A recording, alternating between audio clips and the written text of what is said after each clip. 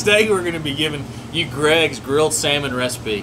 We're going to be giving you our tips to grill salmon on charcoal. We'll be setting the Weber kettle up for an indirect cook, also hitting it with a little bit of fruit wood just to get a slight smoke taste in our salmon. This is going to be the best grilled salmon recipe you've ever had. All your recipes are the best, Greg. I know. Per you. Because I'm that good. It's good. All my recipes are great. What are you talking about? They're tolerable. No, they're fantastic. They're tolerable after you write down the 35 ingredients. I'm done with you.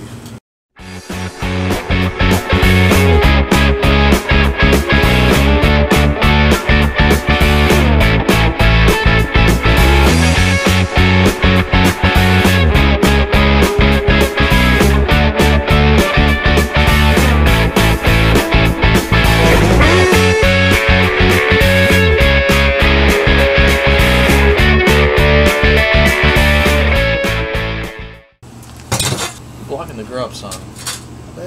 Welcome back to another episode. Welcome back. Stop it. Welcome back to another episode of BluffCityGrub. Today we're cooking salmon. 7.5 pounds, Greg. You bought a whole side of salmon. Right. On the kettle. That's how we roll. Not big enough. No, that's how we roll, man. Can't believe you bought 7.5 pounds of salmon. We're not even making money off this yet. I mean, we're not, but I mean, the salmon's going to be delicious. How many people you have live here? 2. All right, well, I got a kid too. 4. We're to 4 now. We got leftovers. We got leftovers. Yeah. So today we're cooking salmon on the Weber kettle. We're gonna do a whole side of salmon for you guys. We're gonna give you some of our best tips and techniques to portion your salmon out properly for a large crowd, but cook it whole. Well, that makes more sense. If you're cooking for a large crowd, then maybe you do want 7 pounds of salmon. Cook the whole side. After you cook the whole side of salmon. I still can't believe you're cooking 7 pounds of salmon on a Weber. Probably the Weber Mini. Not big enough. That's how we roll, man. All right, so we got a whole side of salmon here. We're gonna go ahead and get it prepped up. This is one of the best tips I can give you when you're cooking a whole side of salmon for a large crowd. You wanna go ahead and perforate it, pre-cut slices before you actually throw it on the grill. This is what I do. I go all the way down just to the skin and just do little perforations, because when you actually cook the salmon, it's gonna flake. So if you want portion out salmon for your guests, just go ahead and pre-cut it before you actually throw it on the grill.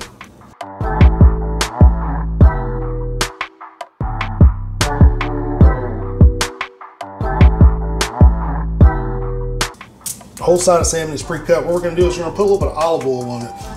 Just pour a little bit on there. Just rub it all over it.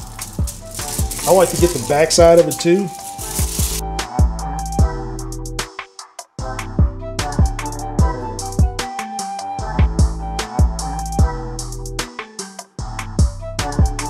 Alright, so what we're going to do is we're going to go ahead and make our glaze for our salmon. It's really going to set this salmon off. And so we have 3/4 of a cup of mayo here.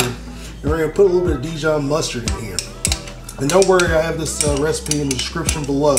We're going to put this in here and mix it up. A little Dijon Mustard. Also, we're going to put in 2 tablespoons of brown sugar. A little bit of onion powder. A little coarse salt. And fresh ground pepper.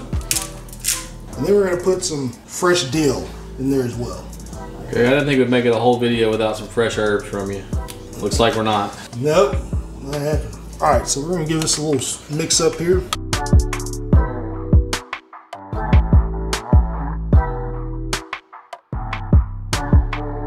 So now what we're going to do is give a nice generous portion of salt right there on top of the salmon. And you want to do this right before you cook it. You don't want to salt the salmon, 30 minutes, 50 minutes before. You want to do it right before you're actually going to throw it on the grill, because it'll actually dry out the salmon if you do it earlier. A little fresh pepper.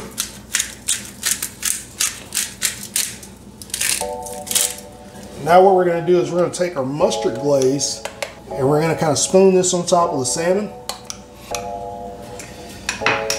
And we're going to paint it nicely.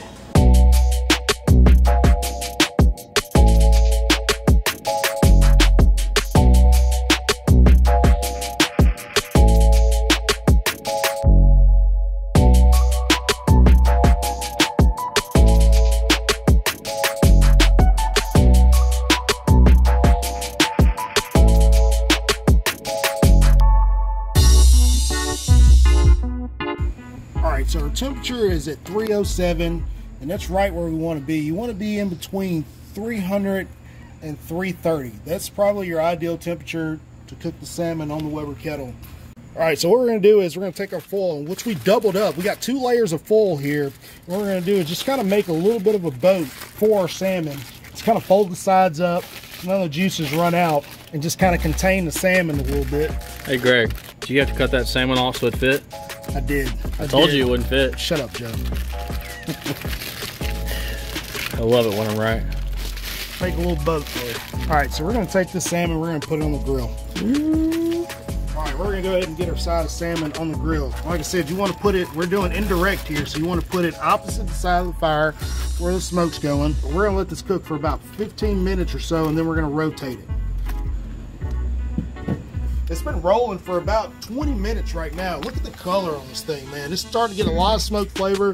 Those lemons are starting to break down a little bit. Look at this thing, man. I mean, man, I want to eat it right now, but it's not done. We got to rotate it, get the other side close to the fire so it can kind of cook evenly. So what we're going to do, and this is why we put the foil on there, we don't have to worry about fish sticking to the grill.